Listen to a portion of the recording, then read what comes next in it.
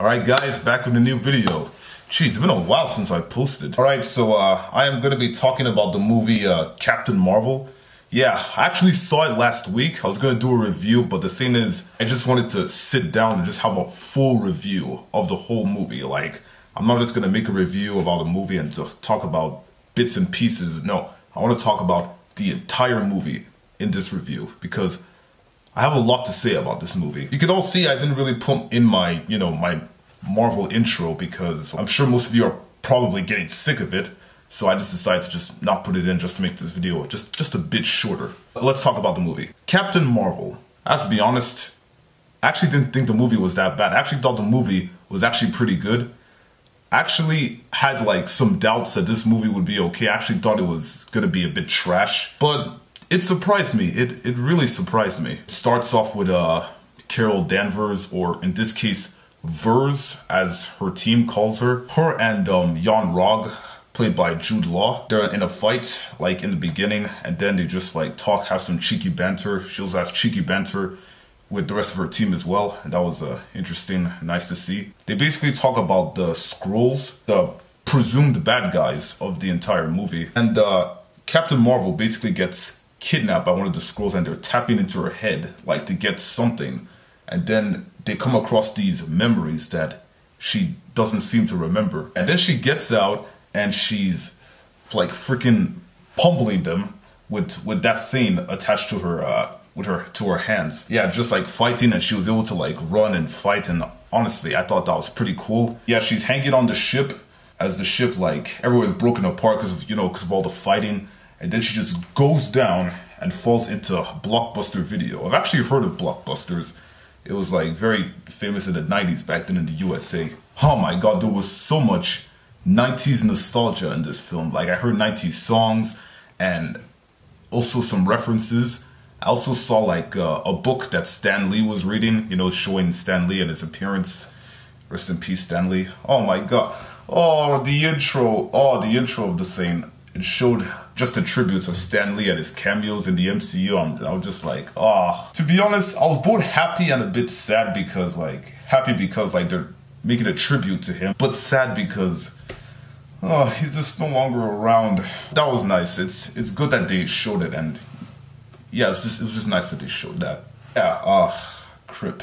What was that? Oh yeah. She lands on Earth, and there's a bit of a funny scene with her and a cop. Ask her what she can like get radio like frequency communication and all that stuff. The dude points to Radio Shack. I'm just like, nice. Calls her team up. She's just waiting there. Then the authorities get called up, and you see Nick Fury looking all young. It's the CGI. Like, honestly, the CGI is actually like, it blows your mind sometimes. Like, you don't notice something CGI until like it's pointed out. I also saw Phil Coulson. He's also in Agents of S.H.I.E.L.D. Actually, he's the lead role. One of the lead roles in Agents of S.H.I.E.L.D. I watched that show. It's not bad. On season 1, 2, and 3, I am currently going to go on season 4. And hopefully to season 5 and 6. I really have to catch up because like I hear there might be a season 7, and oh my god, I just have so much to catch up on. Yeah, so there's also like a chase scene between Carol Danvers and the Skrull. She's like running, catching the Skrull, and Nick Fury catches up as well. Yeah, and there's like a huge fight scene, and leads to her like on the train, punches the old lady, turns out to be a Skrull, and oh my god. Honestly, I knew the old lady was a Skrull. That would just be so awkward if she wasn't. Like, not just that would just be terrible. Anyway, fight scene, chase scene, yada yada yada. Her and Nick team up. She heads over to like, not really an abandoned, the bar looks like it hasn't been in it. Like, people haven't gone there for like a long time. Her, Nick Fury are there. They talk, have a funny conversation. Like, Nick Fury asks her if she could prove to him that she's not a Skrull. She blasts through the wall, and he's just like, how does that prove that you're not a Skrull? Like, and I was just thinking, exactly, how does that prove anything? First of all, at the time, Nick Fury didn't really know anything about like space stuff, and yeah, and then they talk of like what to do, and they basically go to, oh my god, I actually forgot the name of this place, but they went somewhere like to look into files about this lady, Wendy Lawson lady, played by is it Annette Bening? I don't know. Anyway, they go there to find information about her, and then, well, Carol Danvers finds out information that she had a life there. Like in the beginning of the film, you see how she just has like all these memories that she can't really pinpoint. She doesn't really understand it. So she sees a photo of her with Wendy Lawson lady, and then she's like confused as hell, just like, what is this? Why am I there? What's going on? And then that detective guy, which we find out later, is actually a Skrull, goes and attacks Nick and Carol. There's like a chase scene. They head into one of the planes, then they take off. And then later on in the film, she then runs into her friend, but she doesn't really remember her, and the whole situation is really awkward. Like the friend and her daughter could remember her, but she couldn't. So this whole situation was super awkward, and then they just start to talk about what she was like and how she just doesn't understand this whole like alien thing and stuff. And then later on, the Skrull guy comes and just talking to him. And then we find out later on in the film that the Skrulls are not the bad guys.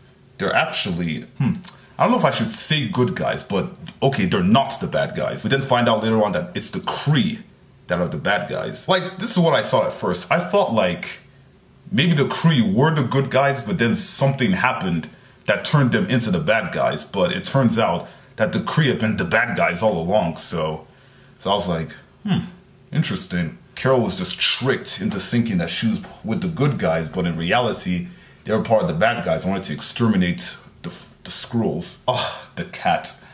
Oh, the cat. Oh, the cat is just a meme in that movie. To be honest, I liked the cat. The cat was funny. Although, one thing really pissed me off in that movie, when Nick Fury was just playing with the cat, and then the cat freaking claws him in the eye, and I'm just like, no.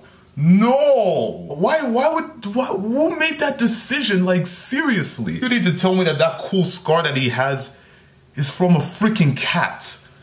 Like, that's so stupid. Of all the things to get that scar from, it's a like, I thought one of the Skrulls like clawed his eye out or something, but then I found it's a freaking cat. I'm just like, oh my. To be honest, in ways this kind of diminishes Nick Fury.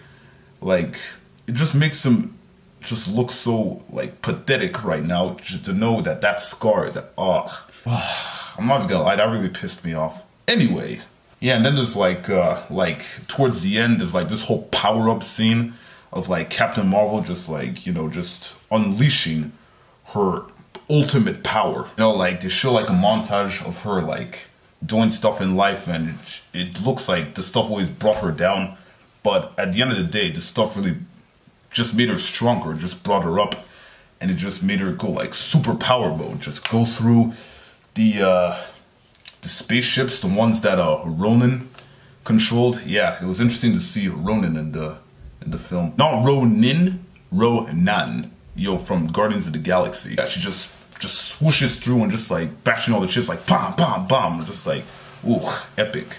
Honestly, I expected that, but at the same time, it's just cool. It's just a cool scene to watch. It was really interesting to see the Tesseract in the film because, like, it was like the first time I ever saw the Tesseract.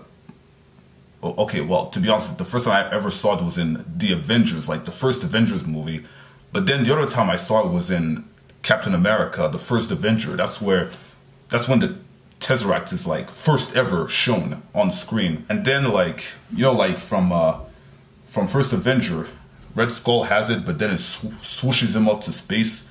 And thinking about it, I don't really know what happened to it since then. So now I know it's just been in a. I don't even know how the Skrulls got it. Like, man, I have to look into this. Yeah, Cat swallows the Tesseract, and then in the end credits, he pukes it out.